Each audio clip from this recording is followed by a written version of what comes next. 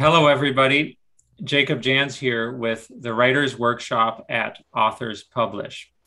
Today, I'm pleased to present a lecture by Naisha Davis on diversity and authenticity reading, specifically in terms of why diversity matters in publishing and the role of a diversity editor, sometimes referred to as a sensitivity reader or an authenticity reader, and the role that such an editor can have in the publication and the writing process. This is something that publishers are increasingly interested in because they're increasingly seeking to represent work with characters from diverse backgrounds. This lecture is part of our monthly lecture series where we present lectures on the craft of writing and the business of publishing.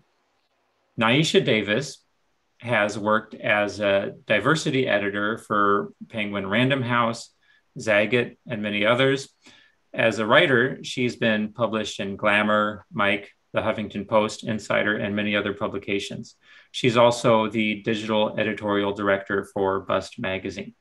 Naisha, thank you for being here and welcome. Hi, thank you for having me. So is my screen being shared now? Yeah, you are live. So So can you see this PowerPoint that's not yet. not yet? Uh-oh, Not hold yet. on. So there should be a share screen button Let's see. right at the bottom of your screen. Share screen. Okay, let's see. Yeah. How And about now? Can you see? yeah, that's perfect. Perfect. I'm not very tech savvy, unfortunately. No, that's fine. So, um, what Jacob said, we're going to be talking about diversity and authenticity in writing. I'll give you a little bit of background on how I got started doing this. I kind of got started by happenstance.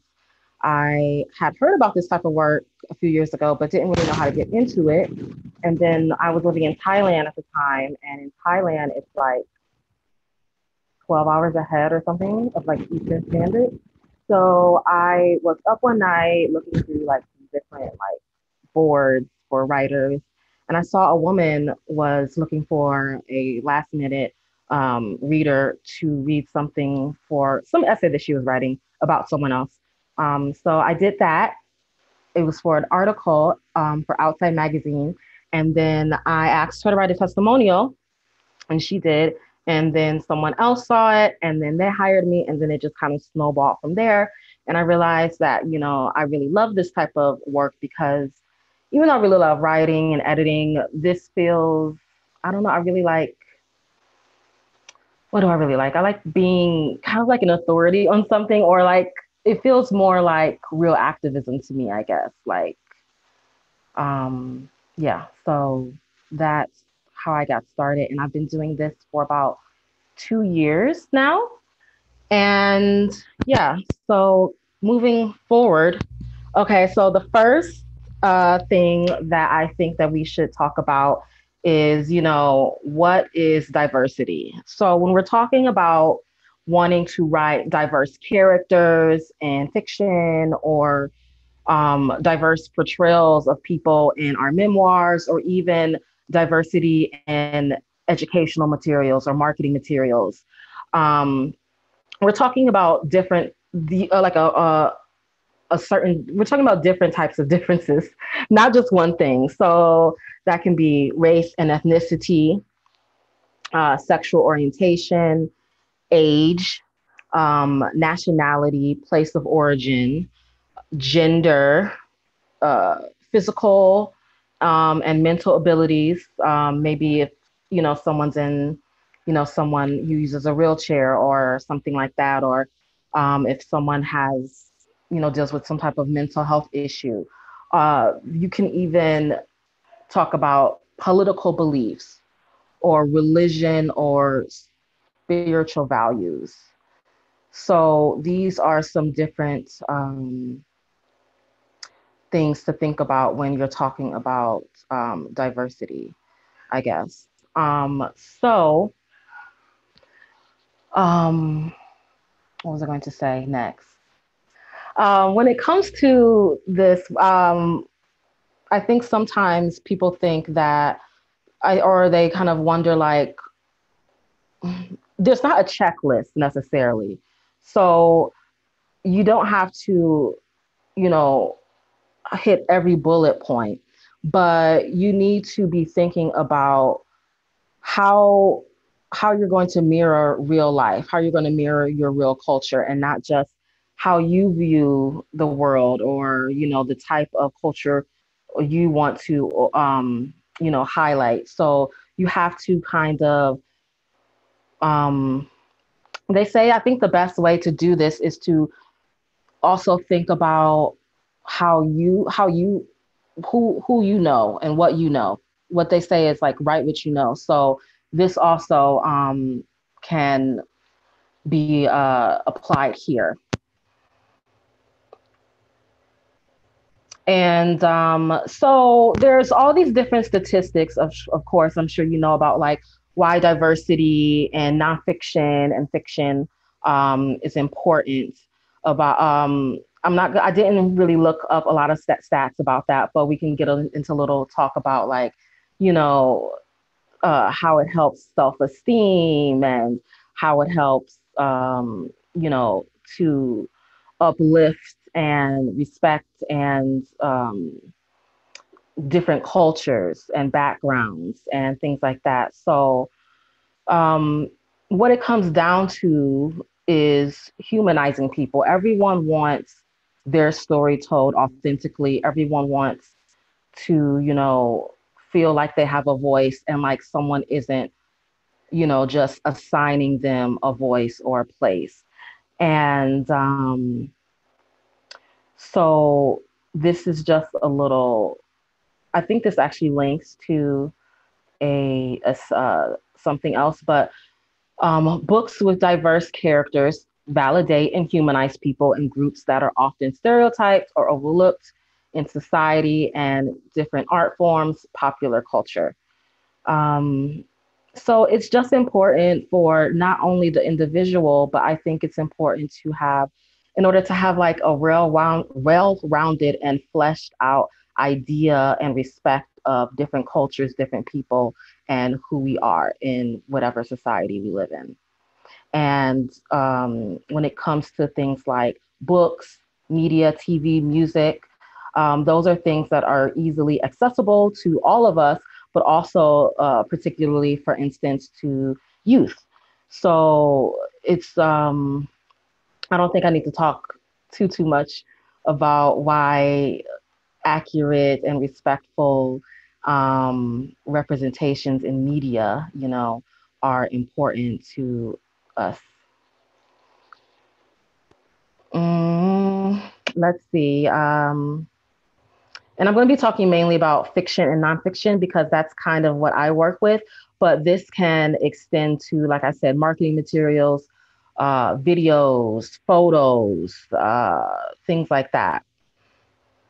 To piggyback on what I was just saying, this is a little stat from the Cooperative Children's Book Center about the types of children's books that have been historically published. And this says in 2019, books about white children, monsters, and animated characters, including, food, cars, trucks, animals, things that are not human, other human humans, represented about 71% of children and YA books published that year. So basically, that means that that kinds of there's actually, I wanted to talk about something else. Um, that kind of goes into like the what we were just talking about with the like dehumanizing aspect. This is kind of, maybe a lot of people haven't thought about it this way, but this can be used as a way to kind of other and dehumanize people of color in some forms of media. And well, I had some notes, I guess. Let me look at my notes.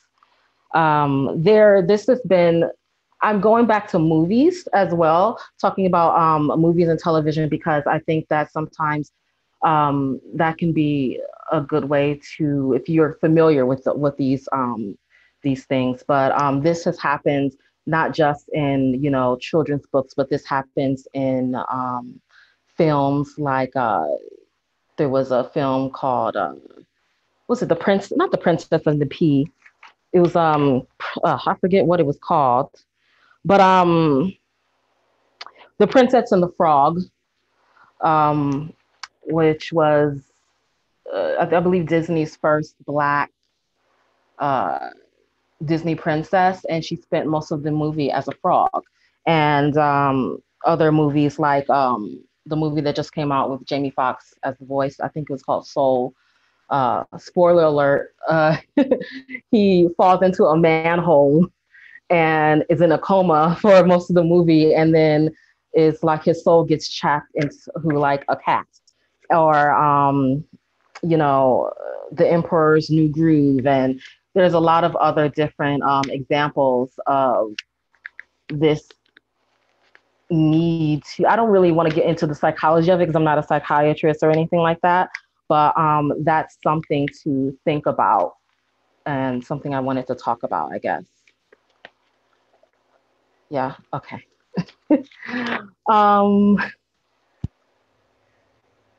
so when it comes to hiring a diversity, um, I kind of think there are some things that you need to think about first, right? So there's like some pre-work that you should probably be doing. So this pre-work can be different depending on what you're doing. If you're doing something like historical fiction, you might be looking at biographies, autobiographies of people, um, you know, utilizing museums, articles, case studies, things like that. If you're doing more of like memoir or something that's more nonfiction, if you're doing more memoir, I guess, for something like that, or maybe even fiction, if you're kind of maybe um, if you're writing outside of your own, you know, background, you can also maybe not bother your friends, but speaking to people from that group or demographic is a good thing for you to do. So, doing some real on the ground, I guess, research in like whatever background that you plan to be writing about or creating content about. Um, so that's what you're going to, I think, need to do beforehand or during the process, or at least be willing to at some point know that that's going to need to be part of your process. So when you hire a diversity editor, it's not just them telling you what's wrong and then you deleting it or something like that. There should be an element, and you should be ready for an element of education on your part. Um, so uh, we want to also think about when we're creating maybe characters, for instance, clear and thought out descriptions. Um, this means naming your characters correctly. Um, if you're, you know, what are these people's backgrounds? You know, is this character named Malcolm because his parents, you know, really love Malcolm X and this and that, or is he named Joseph after his his father's big cousin who came home from Vietnam and drank himself to death? Um, like, make sure that if you're creating characters, you're really giving them a backstory and like fleshing them out so they can not be one dimensional. When it comes to naming characters, Um, you know, there's, different cultures do names differently. And maybe um, when it comes to naming, you can do this is where the research comes in. Maybe looking up, what were popular names, this year that this character it was going to be born in this country or this culture. Um, Things like that. And also, I have seen something with some of the fiction writers that I worked with where they kind of fashion their characters of color or of a minority after another fictional character. So maybe something like, I want this uh, black guy character to be kind of in the vein of Terry Crews on Brooklyn Nine-Nine. Well, that's already just a character in itself.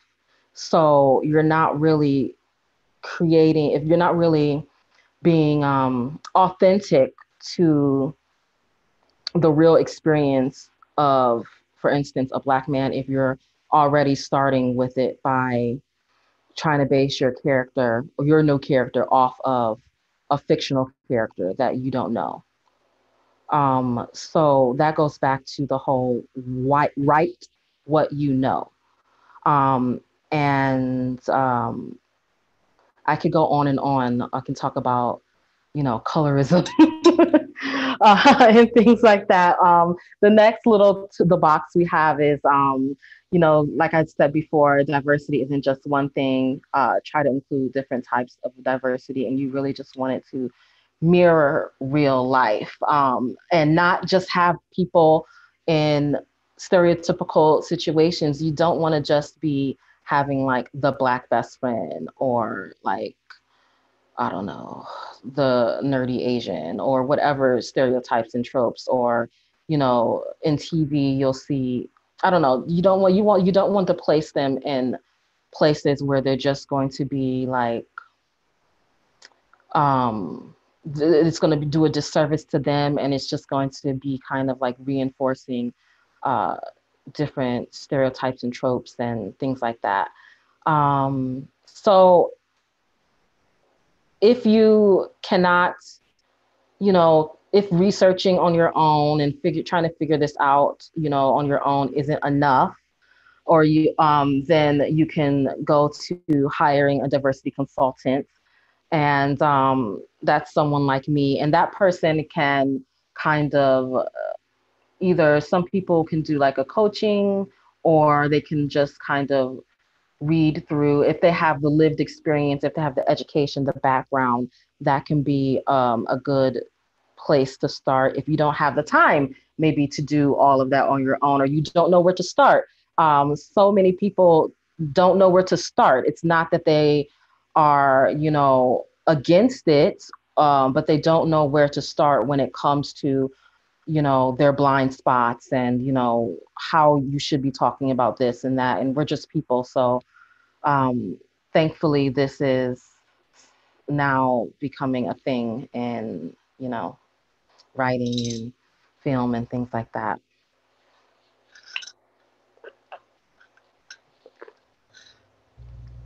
Oh, so this was something I had put up. This was just kind of a fun little cartoon about what I was talking about earlier, about how Black characters never can really be their original selves in films, and they kind of end up changing into something else. If you receive the link to this afterwards, it'll like link to the original Instagram post there. So, what do sensitivity readers do? So they read or edit for unconscious bias. So those are just assumptions about we have about each other as people based on stereotypes. So, like for instance, Black guys are good at basketball. Chinese kids are good at math.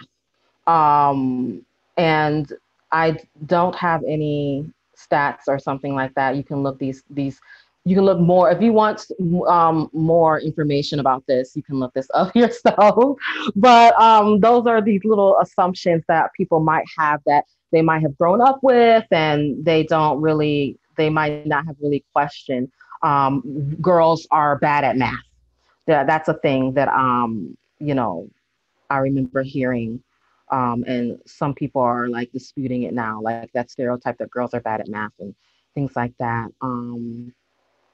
Stereotypes in general, uh, problematic and unrealistic language. So maybe trying to use African American vernacular in your writing, but not getting it correct, or because you're not African American, or you didn't grow up speaking, you know, Ebonics or whatever. Or it could be something like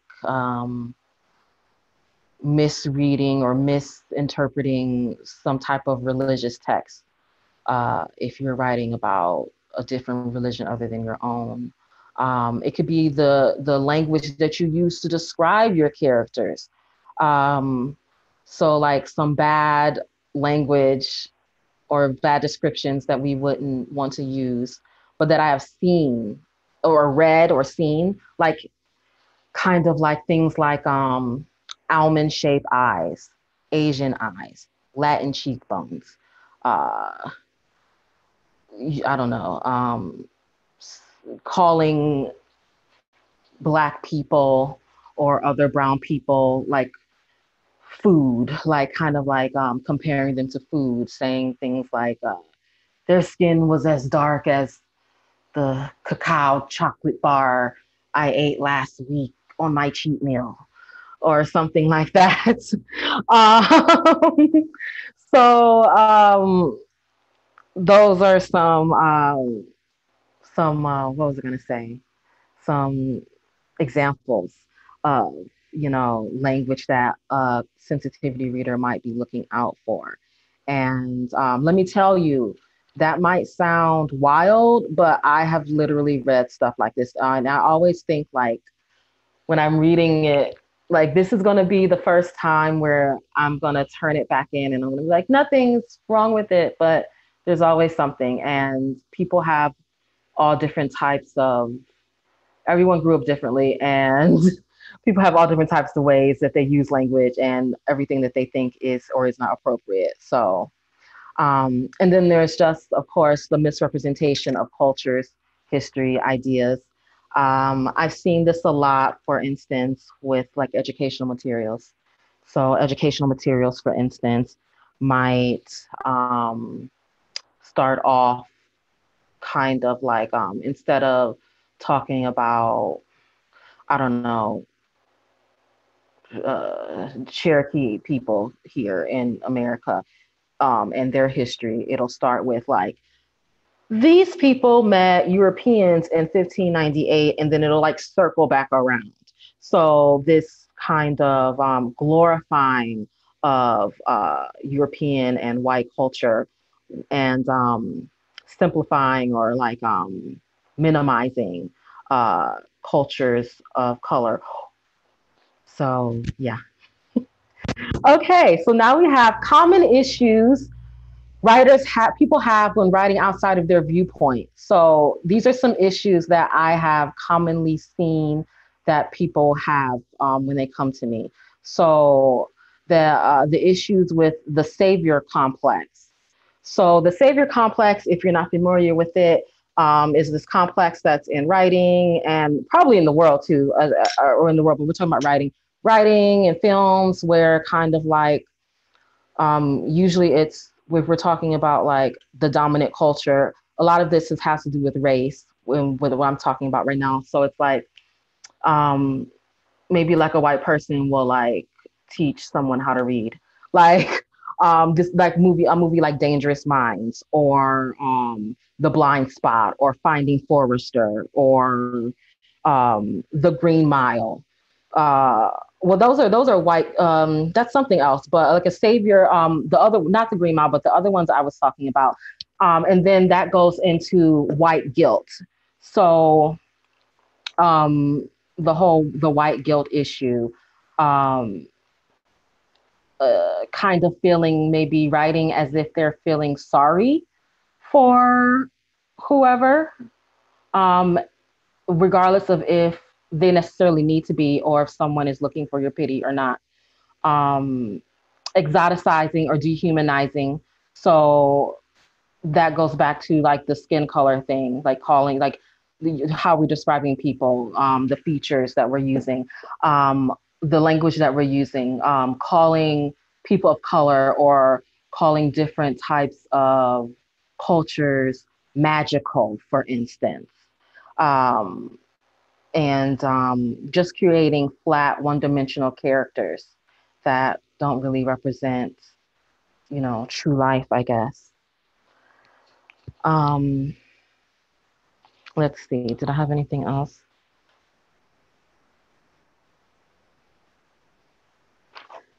Let's see. Okay, so when it comes to hiring a diversity editor and I guess deciding if you're going to be writing outside of your own experience, um, is this story mine to tell? And that's something that I had to learn as, a memoir writer. I write about my life, but it's like, is this story mine to tell, or am I telling someone else's story without you know, their consent or whatever? And it's the same here. Is this story yours to tell? Why are you writing this? Why do you want to write this? Do you read and engage in this background outside of this? Do people need to be hearing what you have to say about this? Um, is your you could be very well knowledgeable about something, but does the world need your opinion on this topic? Um, especially depending on I guess how how in need your piece of writing or your work is of a diversity editor. Um, and when you're thinking about this question, like the bigger question is this story mine to tell connects to is, are you taking from someone else's plate?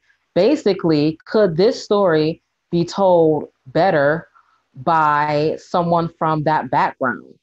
Um, I think that that is the thing those are the things that you should be thinking of first and foremost when you are beginning to write, and when you are looking to hire a diversity editor. So basically, other questions would be, what are your motivations for doing this? Um, and if you're yeah, basically that's what it is. What are your motivations for doing this? Um, okay, what an authenticity reader is not. An authenticity reader is not here to argue with you. People like to argue sometimes.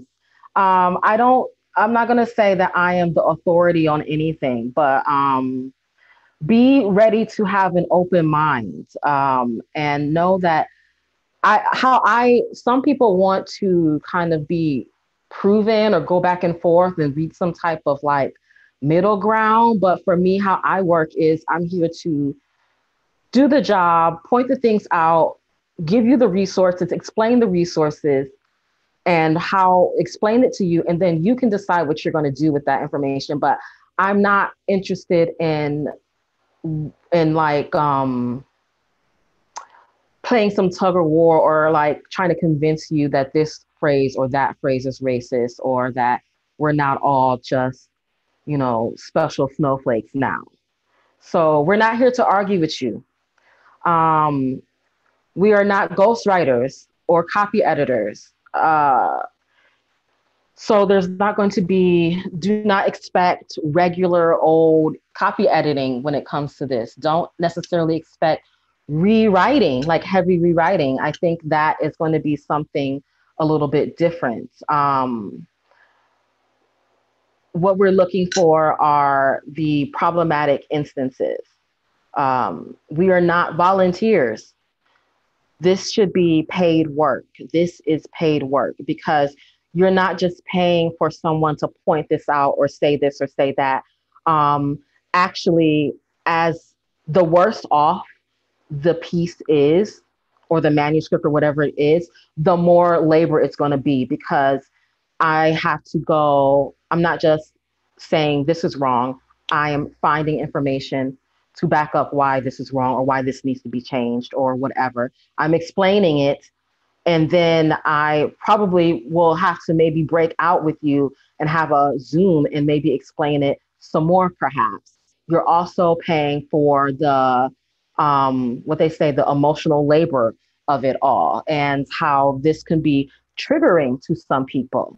So please make sure that you treat this um, respectfully. And, this is not a volunteer position. Um, an authenticity reader does not represent everyone. I represent myself. I can give insight too, but it's not a check off like, oh, Naisha said this is okay, so that's okay. Um, we don't represent, we don't represent just everybody. What one culture, it's completely individual. So just know that. And I think that a lot of people have some issues with thinking that, is this censorship? Am I being censored? And I don't like to think of it as censorship because we're not censoring anything. We're literally merely suggesting and educating. And from there, it's up to you. And if you're working with a publisher, to decide if you're going to take those suggestions, how many of them you're going to take, how you're going to implement those, how you're going to change, and then you're still in control. Some tips on how to get the most out of your reading is to be open-minded. Remember, you don't have all the answers. Understand the emotional strain that this might have on the person doing the reading. And of course, like I said, to read and do your own research, and to read whatever notes they have for you. So let's see. What to look for when hiring a diversity reader. A lot of people, there isn't necessarily training in this. There's training in like diversity and inclusion, anti-racism. There's training in teaching. I used to go volunteer and like teach like not gender discrimination, like gender differences and about like LGBT like issues um, to like community organizations and schools and things like that. So there's a lot of, I say that to say, there's a lot of lived experience that can happen. I can't be a reader for, I don't know, Judaism. I can't be a reader for being, I don't know, second generation Jamaican or something or whatever. So there's a lot of lived experience. You're going to be wanting to make sure that the person you're hiring has the experience and the background that you're looking for. Um, what type of educational training on the topic do they have? Um, do they have training on that topic? Do they have they, gone through some type of, I don't know, diversity in this or I don't know, whatever else. Sorry, that's not a good explanation. And of course, this is more of a like a duh type of thing, but like a straightforward type of thing. Testimonials. Who is this person brand new? Or like who else vouches for them? Who have they worked for? That's like I want to tell you to do that because there isn't like, this is kind of like an emerging thing. So just, keep it simple. You can also, does this person have a website? Do they have testimonials? What's their footprint online? When to hire. So this is a question that I have seen asked. when to hire a diversity consultant at what point. So when I'm working with an independent author, it seems that they either want, they have written it and they have their draft and they're getting ready to try to send it out to agents or something like that. So they're hiring me at that point. I have had some people reach out to me to do like a almost like a re-edit, not a re-edit, like they're doing like a revamp of materials, like an audit, for instance, or they might want coaching. Some people want like some type of coaching throughout, or like a some sessions that they can go through. When I'm working with a publisher, they tend to bring it to me. It seems right before the copy editing, like the final copy edit or something like that. And I've also had independent. Well, I've also had authors who were with who did have a book deal, but maybe they didn't have that in their budget to do it, so they were bringing it to me around that process because they were doing it out of pocket or something like that. Which also brings me to like publishers. If you should probably be like putting aside some money for this and like building this into your budgets for some titles and things like that. Just so you guys know, this shouldn't really fall on the if they have like a deal with you all. I don't think that this should fall on the writer necessarily. But I'm not like I don't run anything by my mouth, so and how to find a diversity reader. So, okay, you can do it very simply. Twitter, Instagram, you can type in hashtags like hashtag sensitivity reader, hashtag diversity reader, hashtag diversity and inclusion coach, things like that. And then that will, of course, bring that up. You can also do that in LinkedIn. You can look up that like sensitivity reader, a diversity reader, and it'll bring up people who maybe have that in their headline, for instance. Um, you can sign up. This is a sign up form for Binders Full of Sensitivity Readers. You can request a reader. These are paid. You have to negotiate the fee with them. But this is another option for finding a sensitivity reader. And then there's other sites like Salt and Sage, which has, I believe, a database of indie diversity readers. So those are a few different ways to find. And me, of course. So this is some of my info, and these are not all the areas of expertise that I have, but these are just some of them. I just want to give you like a little taste. But that's all. That's what I have. So thank you.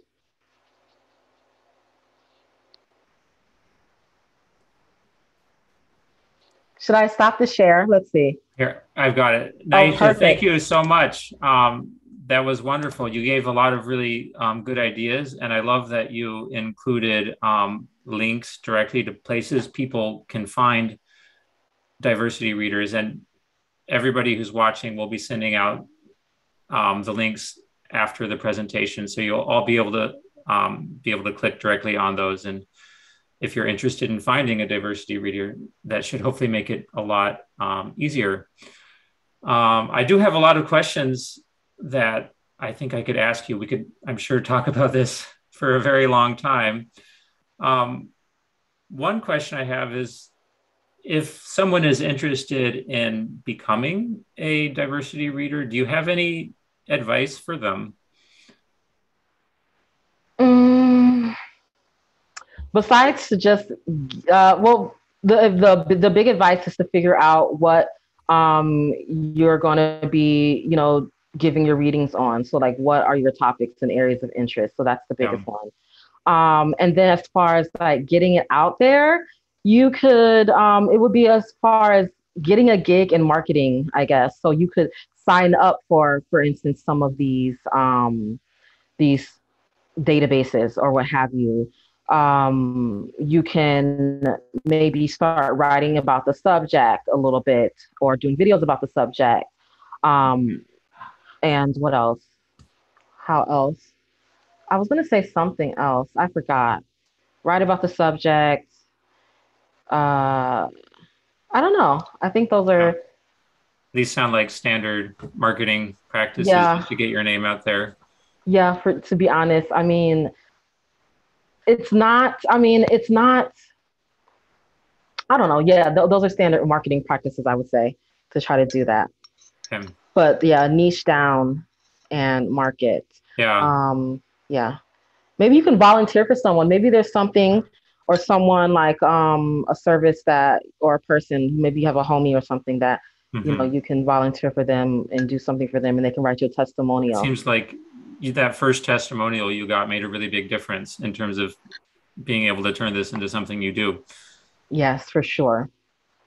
Um, so can you talk a little bit because you've said you do this a lot for nonfiction. What can you talk more about um, sensitivity reading for nonfiction and maybe a little bit how that's different for fiction? How is it different from fiction? I guess with the nonfiction, you're dealing with, if I'm dealing with someone who's writing like memoir, for instance, so it's from their memory, right? Yeah. Memoir. And then it's also their emotions and, their background. So just dealing with the person and how they're going to be responding or interacting with the writing is different.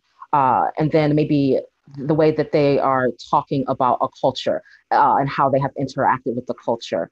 Yeah. So you're writing. You don't want to, if you're someone's writing a story about their real life, you're not going to be like, oh, this. I don't want to be like, change this if because it might offend someone, but like write about it in a nuanced way, I Hmm. guess.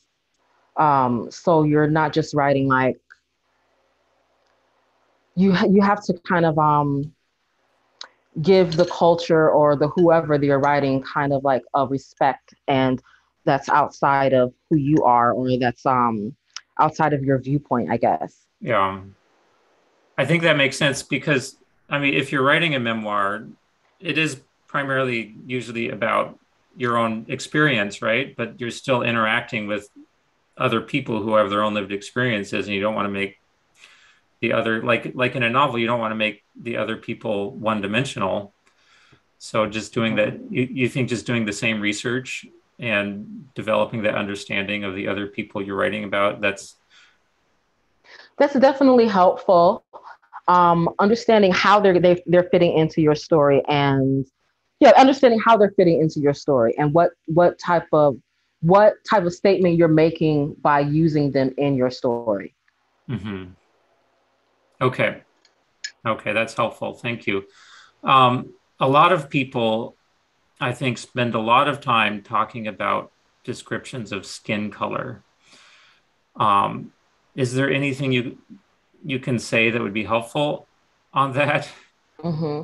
I would say I should have done some slides on it, but I didn't. But basically, like I did some research, and it's kind of like it suggested that. Well, I guess I would suggest you learn about colors in general. So there's not just brown. There's different types of brown, right? There's not just pink. There's different types of pink. We don't have just. I don't just have brown skin. I have like a brown skin with a such and such undertone Yeah. or this person has whatever skin with a pink undertone or a blush or this or that. So learning about colors in general and using different modifiers to describe skin tone. So like dark brown, light brown, blue black, or just using different modifiers, but never just dark. You can't Yeah. just say Okay. dark, that dark girl over there. Never just dark. Mhm. Okay. And is this the type of thing where you hire someone from a background, like a black person? Would you ask them, like, they would just say, this is not how black people talk about their own skin color? Um, if we're talking about that, I mean, I guess it would be depending on who that person is. Yeah. Are we talking about different cultures? Like the African American culture is different than like don't know, Haitian culture or Oh, yeah. something. We're both Black, but that might be different. That those things would be different. That's why I said it would be up to the individual. But Hmm. yeah, I could say this is not how a Black person talks about our skin tone, or this is not how we like our skin tone to be spoken about. Um, and if it comes to maybe someone else, like if maybe if I'm doing a reading for like people of color in general, and maybe it's has someone else, I might have to do some research on Yeah. this and do like this is what I found.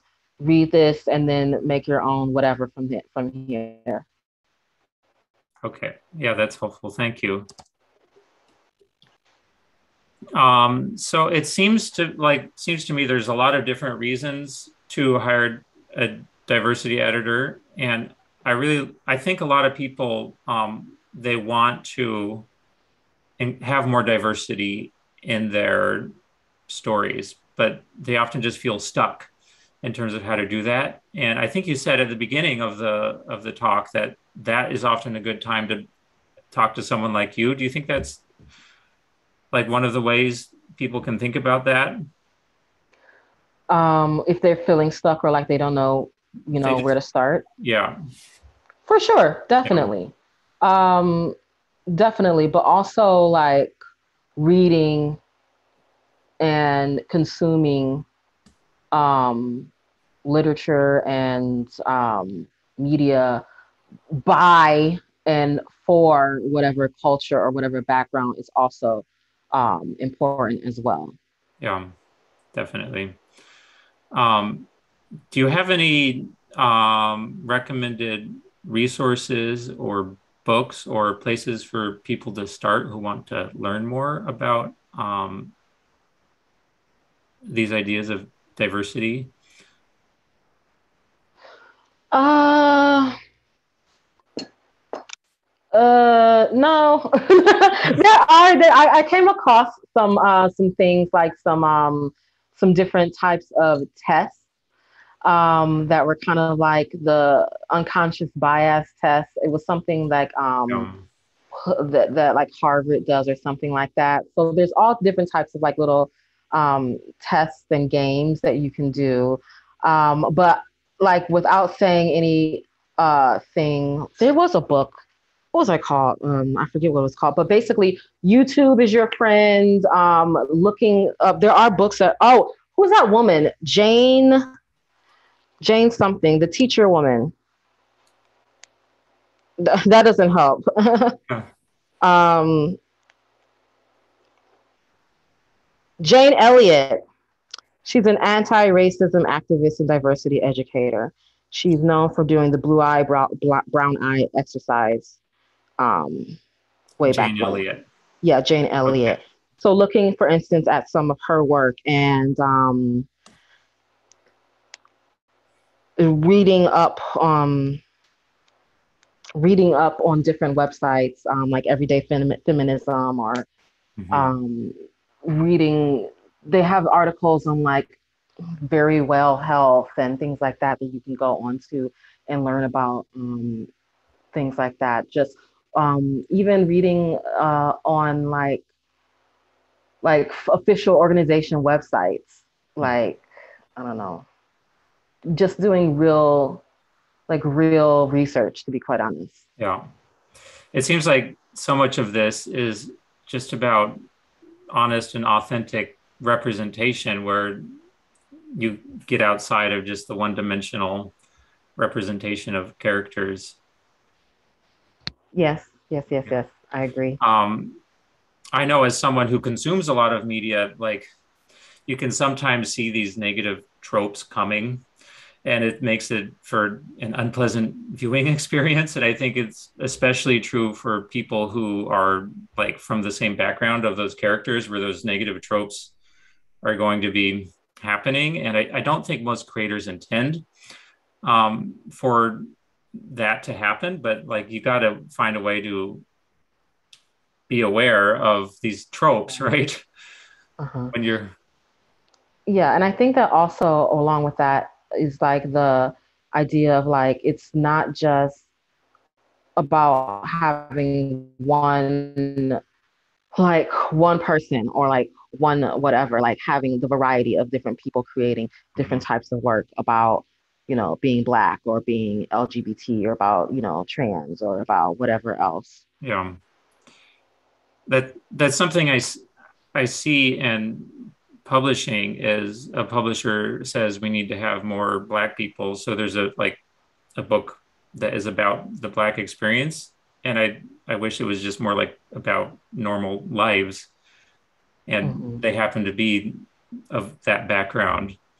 Yeah, like it is not made the whole. It's not always about, the struggle or the whatever. It's just Yeah. about them living life, and they just happen to be whoever. I mean, that's something I find to be frustrating about the publishing industry now, but that's not all there is, of course, but that Mhm. seems like one of the pitfalls. Um, yeah, we were recently watching a television show on Netflix, and it featured a character who was disabled. And I started to get this sense that the disabled character would soon be healed of their disability. This is a trope that happens a lot. And then it turns out that was true. And of course, the problem with that is the implication is that you can't be a whole person as a disabled person, which of course is ridiculous. But these things keep being portrayed over and over, and people don't consciously realize that that's the message, right? Yeah, I sometimes wonder though if they do consciously realize it, and that's like part of like, I don't know, whatever agenda they have. Yeah, I think the truth is probably somewhere in the middle. it could be. It could be for Yeah. somewhere in the middle. I mean, you hope for one form of truth, but that's not always the case, right? Hmm. For sure. So I know you also work as an editor for Bust Magazine. Is that right? Yes. And is it? Do you want to talk a little bit about that? Sure. So, if you don't know what Butts Magazine is, it's a lifestyle feminist publication. It's independently published. It's been around since about 1993, and yeah, they do a print issue 6 times a year, and I oversee the web. So I decide, what goes on the web and the direction, and I work with our freelancers and then our interns, and I love it. I've been a fan of them for since I was a teenager, and they got me Wow. through a lot when I was a kid, and just learning about different types of music and ideals and things like that uh, I didn't have growing up. So yeah, that's what I do, and I love it. Is is that's one of your main gigs? Well, I'm only part Yeah, time. that's Ah! publishing industry, right? But yeah, it's the main. I've only been there since July, but Hmm. I've freelanced for them on and off, and I interned with them when I was fresh out of uni, and yeah. So bus.com, going over there. Our next issue is out on the 31st. So yeah. That's great. And if somebody wants to work with you as a diversity editor for their work, is that something you do? Yes, it is. I do that a lot for I work a lot one on one with people, Mhm. and yeah, it is something I do. And they can go to your website. Um, Yes, my website is called browninabroad.com. Very easy. There should be a link to sensitivity readings. There's also a contact form as well, and you can just get in contact with me that way. And there's, a page that tells a little bit more and has my testimonials, of course. yeah, that's. Is there anything you want people to think about at the end of this lecture? Any Mm, last besides things to thinking say? about, is this your story to tell? Is this your story to tell? And does the world need you to tell this story? Think about that as well. And I think that's it. Okay, thank you very much, Naisha. Thank you, and thank you everybody for being here today. If you have any questions for me, you can reach me at support@authorspublish.com. And I hope you enjoy the rest of your day. Thank you. Bye bye.